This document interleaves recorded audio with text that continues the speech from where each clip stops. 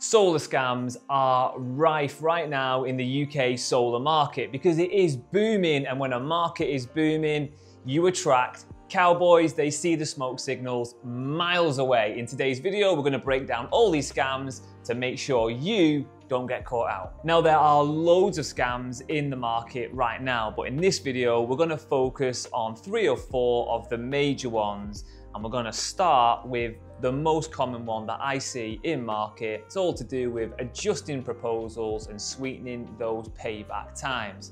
Let's see how this works. No, look, anything's possible. Anything's possible. Yeah, 100%. Look, here at Solar Sales UK. No, like I said, look, it's doable. Look, we can work on it. We can tune it. We'll find the deal. This customer is almost there, but they are fixated on the payback of this project. Now, right now, it's sat at 9 years. They don't want that. They're looking for like 5 or 6 years. I think he's gonna lose this deal. Okay, look, leave it with me, yeah? Okay, cheers.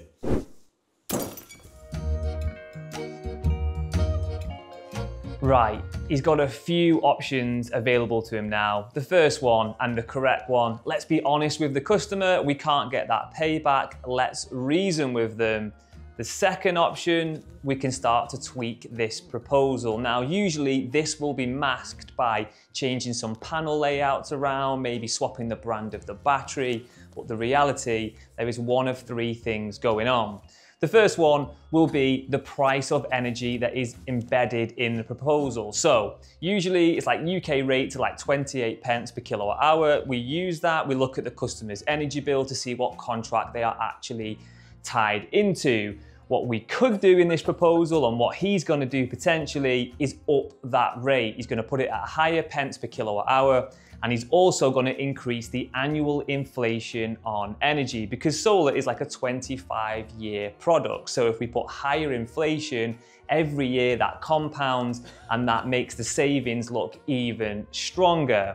The other place he can go is export rates. Now, typically export rates in the UK, a peak rate is about 15 pence per kilowatt hour. What they'll say is, look, I've seen customers get 20, 30, 40 pence per kilowatt hour on export. They'll put that into the proposal, and again, that drives down that payback period. And the last one is energy consumption. Let's say right now you're using 6,000 kilowatt hours a year. This guy's gonna put in 10,000 kilowatt hours a year, and he's gonna mask it by saying, look, you might get a heat pump, you might get an EV, homes are going more electrified, but they are not giving you that advice, or they're not comparing the 2 proposals. They're just using that higher figure to make it look like your solar system is gonna contribute more and offset your energy costs, driving down that payback period. You've gotta watch out for these.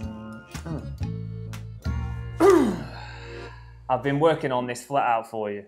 I've redesigned it, I've dropped our price £150, moved some panels around, 6-year payback. We got a deal? I'll send the contract now.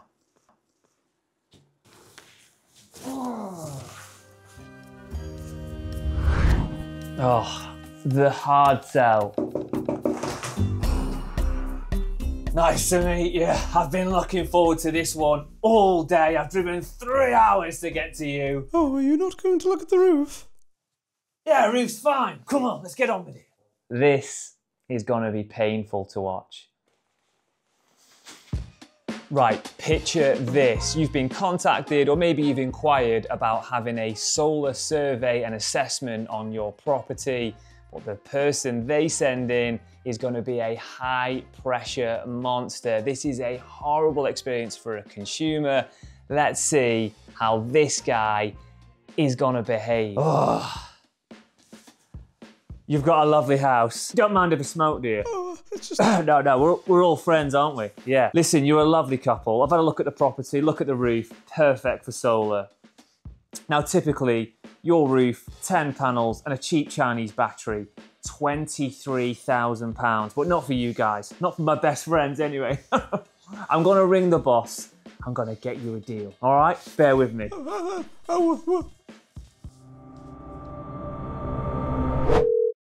Hiya, Gaffer, how you doing? Yeah, your star pupil, yeah. No, I'm with a right pair of bananas. Yeah. Oh, I can't remember. I think I said 24 grand or something. Yeah. 8 grand. Fantastic. Yeah. No, they're cabbage, mate. Absolutely thick as custard. All right, I'll do them now. All right, Keith, ring it a bit. Bye. I can't believe it.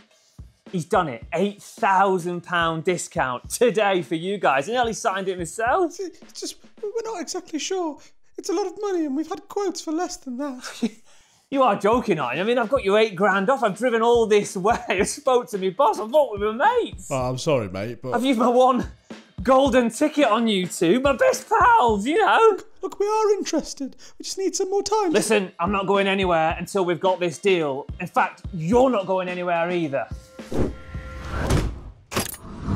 Someone is desperate. Now, these surveyors are self-employed, commission-only salespeople. They're not there to survey, they are there to lay the pressure on, and they cannot leave without that contract. The warning sign there, I'll drop £8,000. No one is dropping £8,000 on the day to win your business. They have set the price way higher and they're just giving false discounts to make you feel like a valuable customer. It's a horrible experience. Right, how do you deal with this? My advice, you just need to get them out the property. Tell them you are not making a decision right now. You need time to think about it. You need to get them out your home.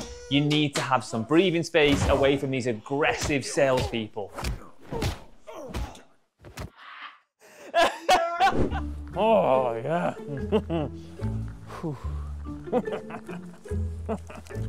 Oh, there you go. I'll see you in a minute. Right, let's see what this says. MCS inspection required. Act now or you'll lose your FIT payments, export payments, or have a void system. Seems pretty serious. Now, letters like this, they're not uncommon. People get them all the time. I see this on LinkedIn, I see it on Facebook and forums. You just need to ignore them because the likelihood is this has come from a scammer. Let me explain how this works. The scammer is ultimately trying to get cash out of you by leaning on the fact that you could lose something. And they'll always go around like FIT payments, export payments, or even the MCS certificate for your solar system. They'll create hysteria by saying you've not had an inspection, you've not had it looked at by a professional, they need to do a meter reading. They're just trying to get in the home. Now, once they're in the home and they're doing this phony inspection, their goal is going to be to charge you for essential maintenance work. So maybe changing a meter, changing an inverter, cleaning the solar panels. And it sounds like people wouldn't fall for this, but they fall for it all the time. There is so many horror stories online. And what's really sad about this is that these scammers typically will target the elderly or vulnerable people because people who are a bit older, who have cash, typically have solar and they had FIT systems and they don't want to lose that vital income. Scammers know this, so they always go for where it hurts. Another variation of these scams is that if you have a FIT scheme, so this is a scheme where you're on a fixed income from the government based on deemed generation and deemed export, sometimes these scammers will reach out to you via a letter or an email. They'll get your details from the database, and what they will do is offer to buy the rest of your contract for your FIT scheme in one knockdown rubbish sum. Now, some people are like, look, I can get my hands on a couple of grand here. But these scammers, they're essentially trying to buy 20 grand's worth of guaranteed income for pennies. And again, people fall for this because they see a quick buck,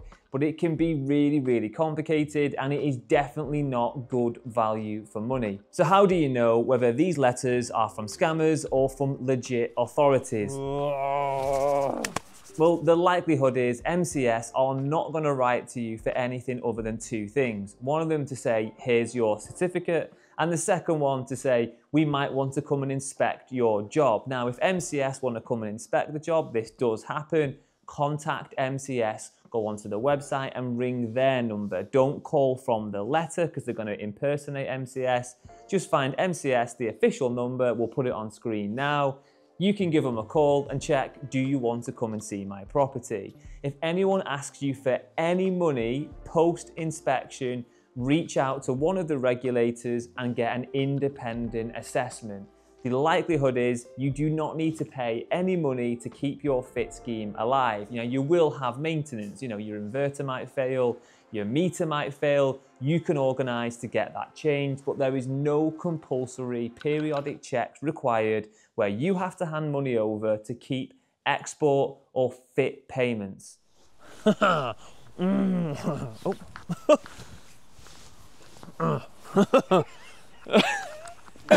Okay, confession. I'm a terrible actor. I'm an even worse scammer.